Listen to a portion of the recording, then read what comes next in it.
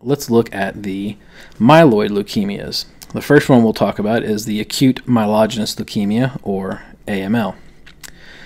AML typically shows up at the age of around 65 years of age or older.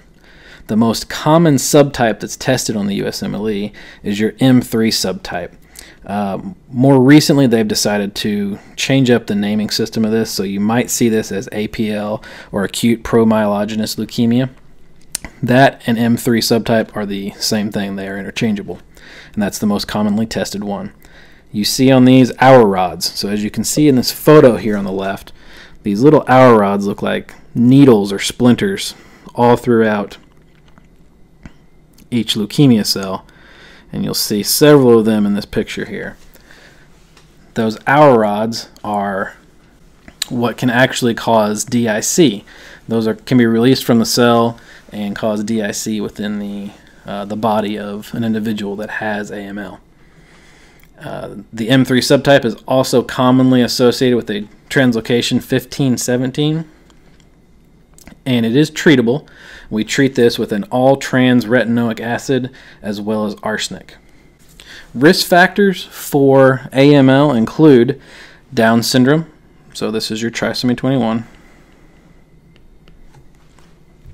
chemotherapy, a history of chemotherapy, so people that have had chemotherapy way in the past can develop this cancer. Radiation, once again similar to chemotherapy, if you've had a past history of radiation therapy, you can develop AML. And then myeloproliferative disorders are a risk factor for development of AML. And finally, the last of the myelogenous leukemia that we're going to discuss today is chronic myelogenous leukemia, also known as CML. The age of onset for CML is anywhere from 45 to 85 years of age, with the median age of about 64 years. CML is associated with the translocation 922, or the Philadelphia chromosome, and it is BCR-ABL. CML also is seen as potentially having a blast crisis. And what you're seeing in CML are all of these circulating leukemia cells, and they're very immature, and that blast crisis can actually be an acceleration of the CML into, or transforming into, AML or ALL.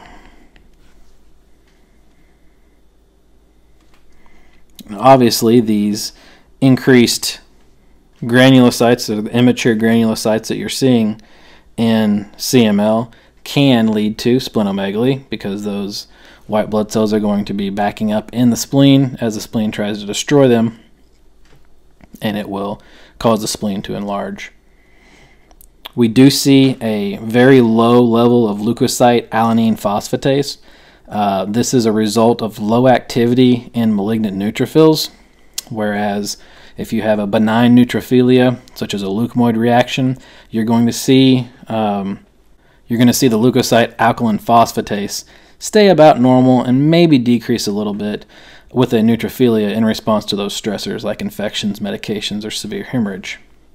To treat CML, we use a BCR-ABL tyrosine kinase inhibitor, and specifically for CML, we're going to use imatinib.